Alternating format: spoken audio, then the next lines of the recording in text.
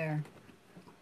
This is Robin Bremer, and robinbremer.net is my website. And today I'm going to talk about something that everybody's freaking out about. I'm talking about 4 facts and reasons why you should vote and why Trump is the best vote. Okay, now I'm going to put an outline, a short little outline underneath of why I believe this.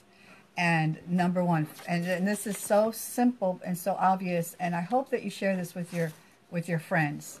So here goes. 4 facts and reasons why you must vote and why Trump is the best vote. Number 1, God's not in charge.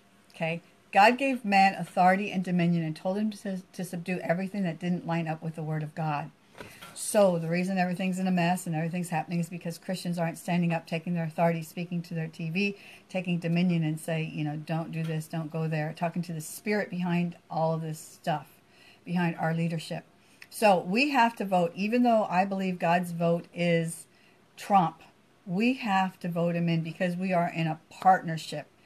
God does his part and we do our part. God needs a physical body to rule on earth, and we are the physical body. So if we don't physically vote, he doesn't get his man in, even though he wants, I believe, Trump in that place. And I'm going to tell you why in a few minutes. But God has put man in charge. Man is a physical being. We live in a physical world.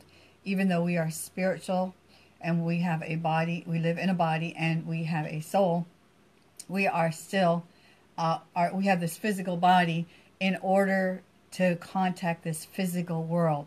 And so physically we must vote, and God is in partnership with us, so Christians need to vote. Okay, so number 1, God's not in charge. He gave man authority and dominion to subdue and rule and bring in line everything that's not in line with his will.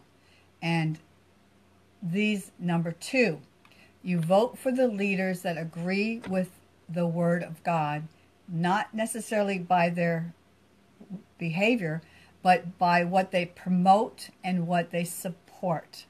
Okay, so you need to vote for your leaders according to what they support, what they promote, and what they believe in when they get into that leadership position that agrees with the Word of God. If it does not agree with the Word of God, then don't vote for that party. For example, the Bible says, when the righteous are in leadership, the people rejoice. So it benefits the ungodly, the unrighteous, the unsaved people as much as it benefits us. When godly people are in leadership, the whole country will profit. So we want our country to rejoice, our people to rejoice. And the fact is, when godly people are in leadership, the people rejoice. The Bible says that. So number 3, okay, number 2 was vote for leaders that agree with the Word of God by what they promote, by what they support. Number 1 was God's not in charge. You're partners with God. You have to vote. Okay, you have to spend time seeking God. Number 3, don't vote according to the media. To the media. Do not vote according to the media, okay? The media promotes what they are most interested in, what will benefit them, what will profit them. The media will smear and slime everything. Do not believe the media. Believe the Word of God. And I see somebody saying that there's no way that they would vote for Trump. Well, like I said, listen to what I'm saying here. You are in charge. By not voting, you are not partnering with God, okay? And by not voting for somebody who promotes and supports biblical concepts like life, whether it's just born or in the body, or, well, I'm getting ahead of myself. Let me continue where I was at. Okay. Don't vote. Number 3, don't vote by media events, smears, personalities, and what the media tells you. Vote by what they stand for. If there is one most important message that I can get across to you, vote for what these candidates support and promote. Okay, if they don't promote and support things in their speeches that agree with the Word of God, don't vote for them. And right there, you could get rid of one of them because that one believes in abortion. Well, the Bible says from you were conceived in your parents' womb. What you know, an angel is assigned to you when you're conceived, not when you're born, to protect you. So don't vote for somebody who does not agree with the Word of God. So number one, most important thing is vote for the person that lines up with Bible, the most important things in our country right now in the Bible. And that's what they stand for. Okay, if they don't stand for that, don't vote for them. Okay, so number three, let's do A, B, and C. Okay, vote for somebody according to what they stand for, not according to their behavior, not according to their history, not according to what the media says their history is and their behavior and so on. Vote for them according to what they stand for. Okay, do they, number one, do they protect our country? Number one. Or A, do they protect our country? Vote for somebody who protects our country, even if it comes to excluding others, even if it's calling others not equal at this time till they go through a screening process to be accepted into our country. Only vote for the person that will protect our country. And even if that means they'll say that certain people are excluded, you cannot come into our country, you cannot have equal rights, okay? If somebody comes into our country and wants to change our Constitution, what we believe in and what we value, then they have no right to live in this country. The president, the person that you vote for has to protect our country, even at the exclusion, perhaps, of excluding certain people. All people are equal, but not all people have the same rights, okay? Somebody who just came out of prison is not going to have the same rights as somebody who comes to our country and believes in Sharia law is not going to have the same rights or should not have the same rights. They, according to our president needs to protect the country, okay? Second thing, the person you vote for must stand for protecting the rights of the people, okay? If the person you're voting for is not going to protect your rights according to our Constitution, not change the Constitution, but protect our rights to bear arms and other things to protect ourselves, then don't vote for that person because they are taking away your country's right, okay? Vote for the person that stands for protecting our foundation.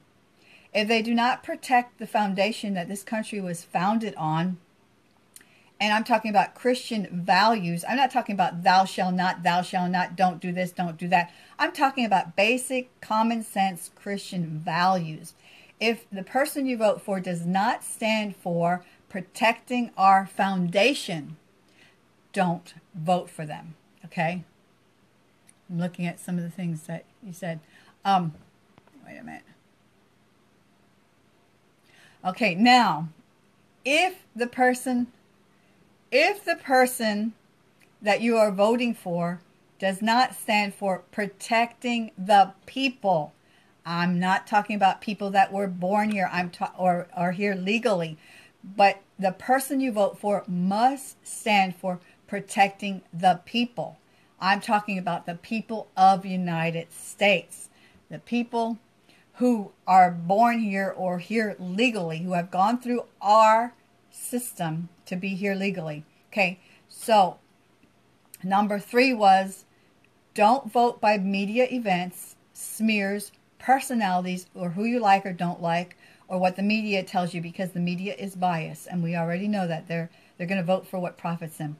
But number 3, vote for what the person stands for. Are they protecting our country? Are they protecting our rights? Are they protecting our foundation? Are they protecting our people? Okay, and number 4, vote for leaders that will profit, protect, and promote our country and its values, its foundations, its beliefs, its rights, and its people. So if the candidate you're thinking of voting for does not do that, and you got to think about it, okay, how does it protect our people? Well, if a baby is a people, they're assigned an angel at the moment of conception, not after they're born.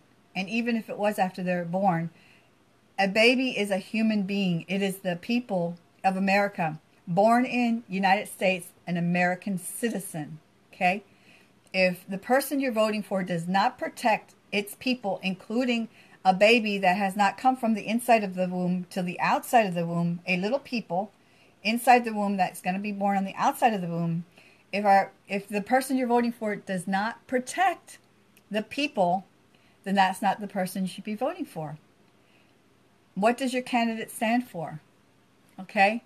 If you pray, God will show you. If you think of these things logically, there will be no problem who to vote for.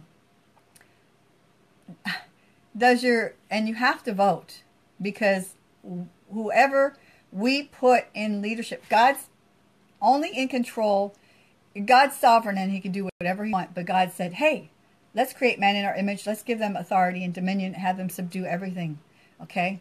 So you are partners with God. You have to vote. Okay? Your vote is led by the Holy Spirit. And your vote needs to be agreeing with the Word of God. Whichever candidate agrees more with what they promote and what they're going to do in office is the candidate you need to vote for. Now, you can't vote for one or not one because he did this or she did that or they do this. Don't look at their personalities, okay? We might not like their personalities. Don't even look at their history or the past. Just look at what are they saying with the words of their mouth. What are they promoting today, right now? What are they promoting? What do they believe? What are they saying? How are they saying it? So you need to vote for somebody that protects our country, our rights, our foundation, and our people. And whatever that means, whether that means building a wall so illegal drug cartel people cannot come in, if that means protecting our people by protecting a little person who's in the womb who hasn't come out of the womb yet, or if that means protecting our people by not changing our laws to degrade women, to stone people if you think that they said something against what you believe. You can't give people equal rights. All people are equal, but not everybody deserves equal rights. Because if you do something, you have to earn the trust. You have to. If you come into our country and want to be a citizen, you have to agree with our laws. You have to agree with our ways. And if you don't, you are out of here, either by the wall, or either by a system that you have to go through and swear allegiance to our country and what we believe in. Okay? So your candidate has to protect the people, whether they're in the womb, whether they're crossing a wall, selling drugs, whether they're trying to promote their religion, which kills and takes away our rights as a country, and you have to vote for a person that protects our foundational rights, and you have to vote for somebody who protects our rights. What rights do we have? We have a right to go to church. We have a right to worship. We have a right to say praise the Lord and sing. This little piggy went to the market. This little piggy did this on a bus, playing with our little kid's toe and not get kicked off because it offends somebody because we're talking about a pig. Okay, we have a right to bear arms, to carry a gun if we go through that proper process. We have a right to protect our home with a gun if somebody's going to be stupid enough to break into it. So we have rights, and we need somebody that's going to protect our country, our rights, our foundation, and our people. And if your candidate doesn't stand for those things, then you need to start speaking and praying in the Spirit, start seeking God and asking Him who to direct you towards. So that's it. I'm going to have my little outline here, like a little picture on my post here so that you can share it and people can think about how to vote. Because some people say, oh, I'm not going to vote for, they're both terrible. Well, they both might have terrible personalities right now. Trump is changing. Trump has been humbled, and Trump is changing. So he's a baby Christian, and I know that doesn't matter to non-Christians, but in reality it does. Because if you have a leader that's a Christian, you're going to have a lot of wonderful stuff. It's going to change the whole community, the whole country. So anyway, my name is robinbremer.net. I'm the author of 34 books and probably about 40 by next week. Check out my books. I'm all over Amazon. Just type in the name Robin Bremer, Bremer, and about 16 pages will come up about me or more. Read my books. I'm on YouTube under Feed My People Joy. I have a website, robinbremer.net, and I'm a best-selling author. So check it out. Give me some good reviews. I don't like bad reviews. Don't give me no bad reviews. All right? Okay. Love you all. I pray for you all. Even if you disagree with me, I love you, and I pray for you that God would show you the truth. No, really, I love you. Okay. Okay, we'll talk to you later. Have a blessed day.